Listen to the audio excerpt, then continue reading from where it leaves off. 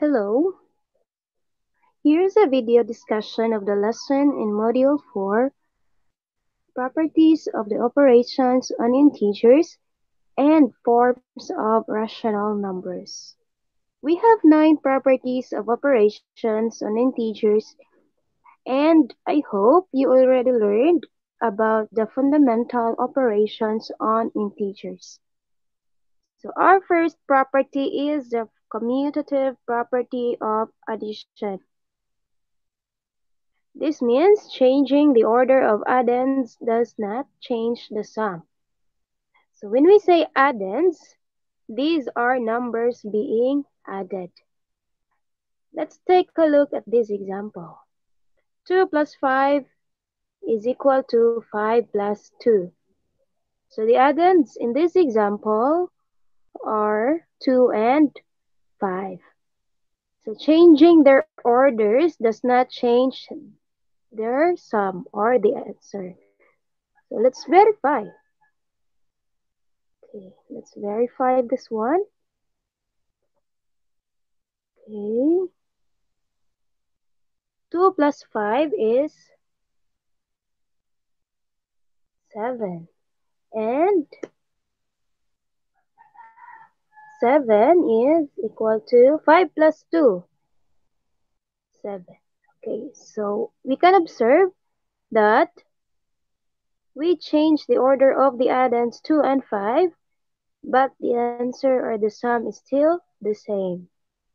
Okay, next property is commutative property of multiplication. Changing the order of the factors does not change the product.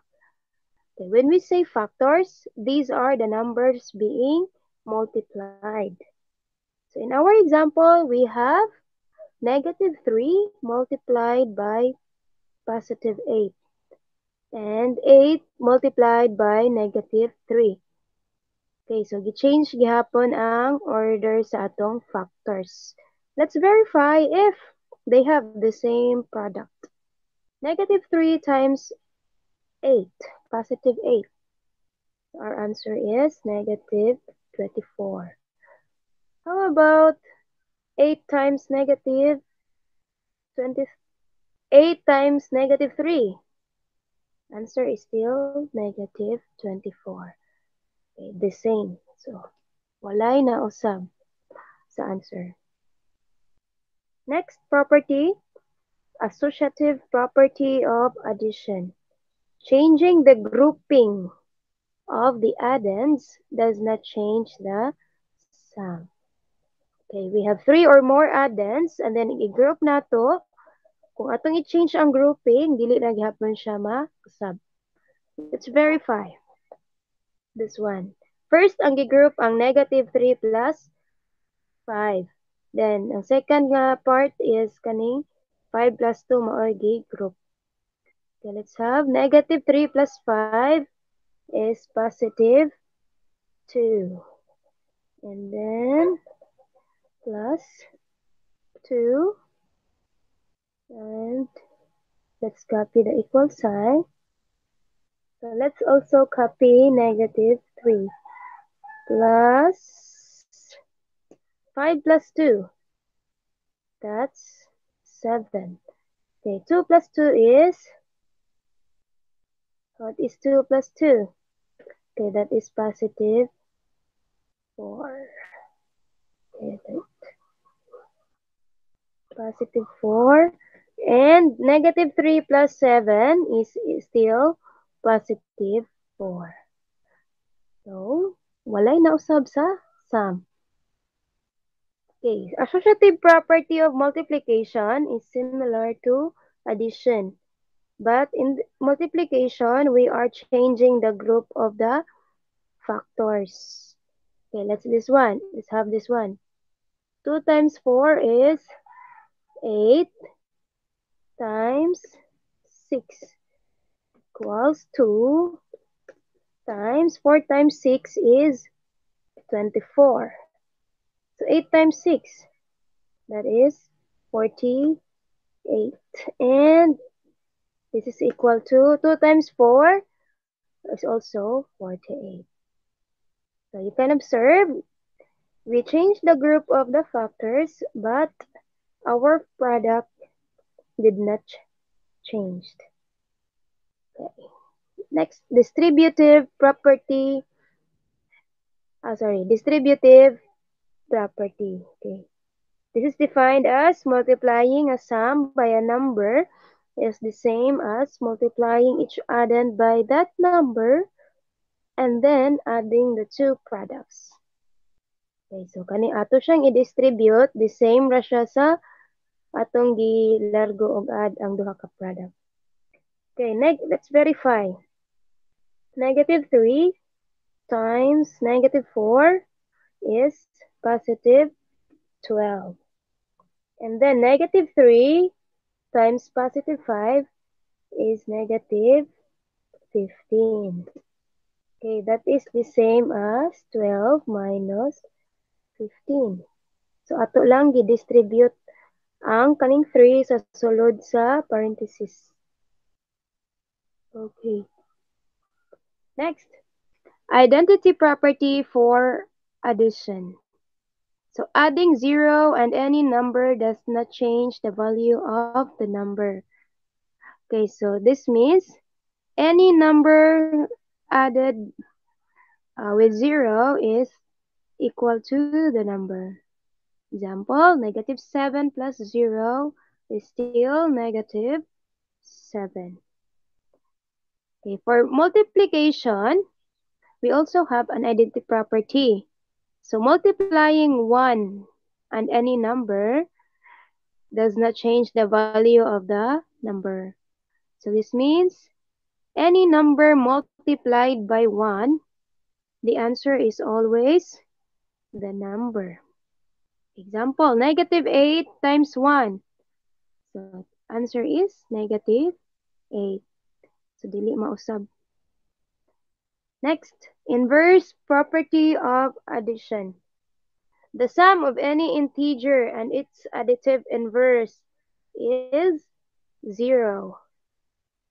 Okay, when we say additive inverse, ang opposite sign na sa atong integer.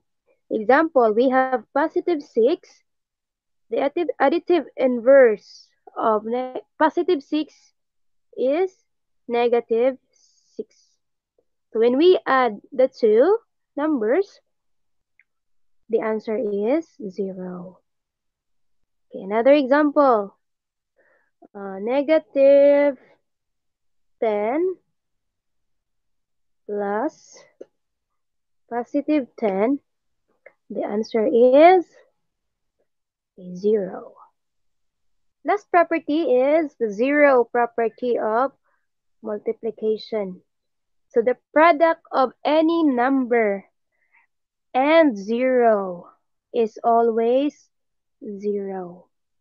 Okay, bisan pag ma-negative or positive na imong gi-times og 0, answer is always 0. In this example, we have negative 5 times 0. So the answer is 0. Okay, that's it for the properties on the operations of integers. Okay, let's proceed to the rational numbers. Okay, so let's present another slide. Okay, so let's have rational numbers. Okay, when we say rational numbers, so these are numbers in the form of A over B. So where B should not be equal to 0. Nga naman, kaya kung mag-0 na gani ang denominator sa atong number, ang atong expression is automatic undefined.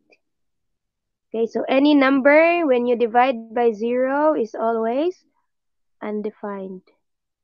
Okay, we have two forms of rational numbers.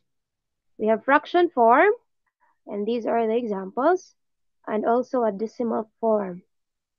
So examples here. So we have here 25 hundredths, 375 thousandths, and then this one, 15 hundredths nga na ay badlis sa babaw. What do you think is the meaning of this bar? Right? Any idea? Okay, so when we see a bar above a decimal number, this means the numbers are repeating. We can also write this way. We can say 0.151515 and ellipsis. The meaning, walay ka hunungan. Padayon siya nga mag 151515. Okay. And next, let's convert fractions to decimals. Okay, let's have example 1, 1/4. So the rule for converting fractions to decimals is we divide the numerator by the denominator. Okay, so let's have 1 divided by 4. So that cannot be, so let's just write 0 here. And then we add a decimal point and a 0. So make sure you align your decimal point in the answer. Next, 10 divided by 4 is 10 divided by 4. Okay, we have 2. Then 2 times 4, that is 8. Next, we subtract 10 minus 8. We have 2. Okay. And then we still have a remainder, so we can add another 0 here and then bring down our 0. So we now have 20, and then let's divide by 4. So 20 divided by 4 is 5. Next, 5 times 4 is 20. So 20 minus 20, answer is 0. Okay, so our 1/4 is the same or is equal to 0.25 or 25 hundredths. Okay.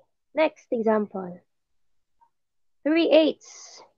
So again, divide the numerator by the denominator. Okay, 3 divided by 8, so cannot be. So let's have decimal point and add 0. Then let's align our decimal point. 30 divided by 8 is, okay, 30 divided by 8 is 3. 3 times 8, it's 24. Okay, 24 minus 30, no, 30 minus 24. Answer is, okay, 6. We still have a remainder.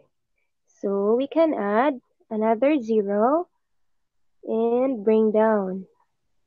We now have 60 and then divide it by 8. So we can have 7. 7 times 8, it's 56. Then subtract. 60 minus 56 is 4. Still have a remainder.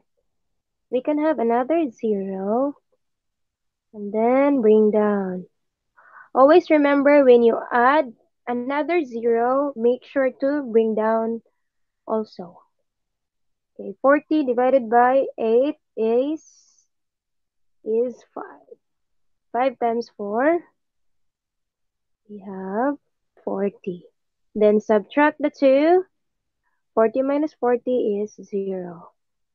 So our 3/8 is equal to 0.375 or 375 thousandths. Okay, next.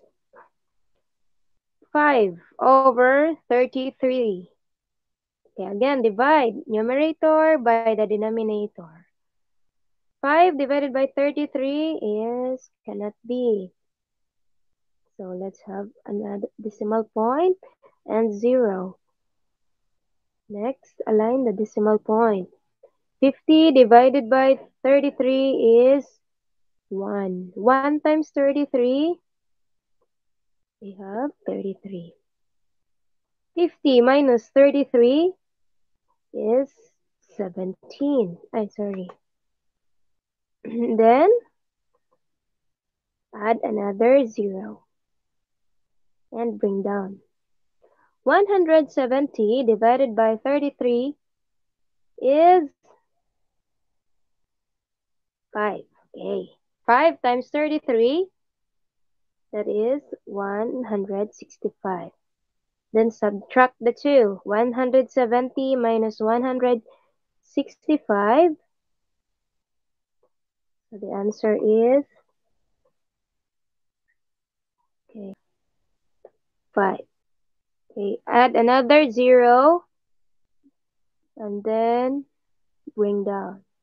50 minus 33.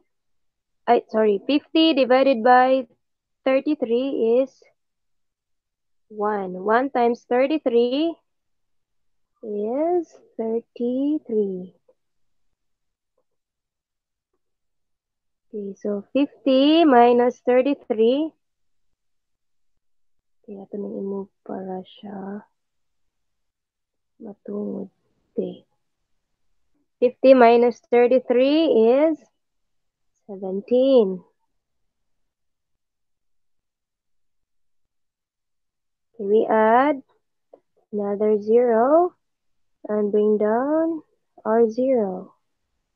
170 divided by 33 is 5. 5 times 33, 165. 170 minus 165, we have 5. So it seems like we are just repeating our process. So our answer is a repeating decimal. So we can write 0.15, 15, 15, and so on, or an ellipsis. Or we can write this way, 0.15 and then bar above the two repeating numbers. Okay, that's it for converting fractions to decimals. Okay, let's proceed to converting decimals to fractions. Okay, let's convert 25 hundredths to fraction.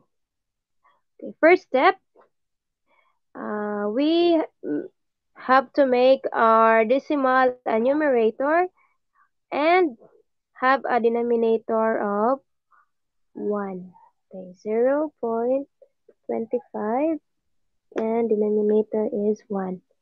Okay, let's multiply this by 100.